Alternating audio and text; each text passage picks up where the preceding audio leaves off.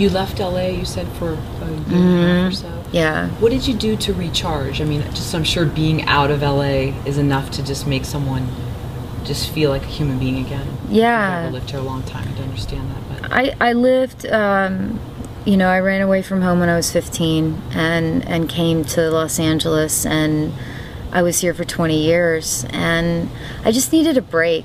And I needed a break because you have to have such tough skin to live in LA, and I just didn't have tough skin at the time, and I wanted to go someplace where I felt like there was such a huge artistic community where it was just about making art. And so I went to New Orleans and just spent a lot of time there listening to live music, going to see live art shows, working with other filmmakers, helping other filmmakers, like kind of contributing my time and the things I've learned. And it was rejuvenating for my soul and for my art. it's interesting too that it is a tough place and you do have to have tough skin, but so many artists don't. I mean, that's what makes them artists, is they feel and they've been through a lot of pain, you know, as cliche as that sounds, and so that brings them to this other place in their mind to create.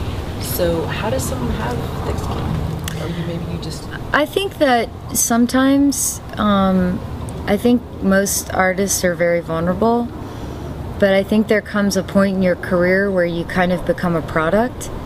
And when you become a product, I think you have to have a tough business skin, because you have, I mean, in order to thrive, you have to connect with people, and you have to connect with an audience, and you have to sort of sell your tickets and make your movie lucrative.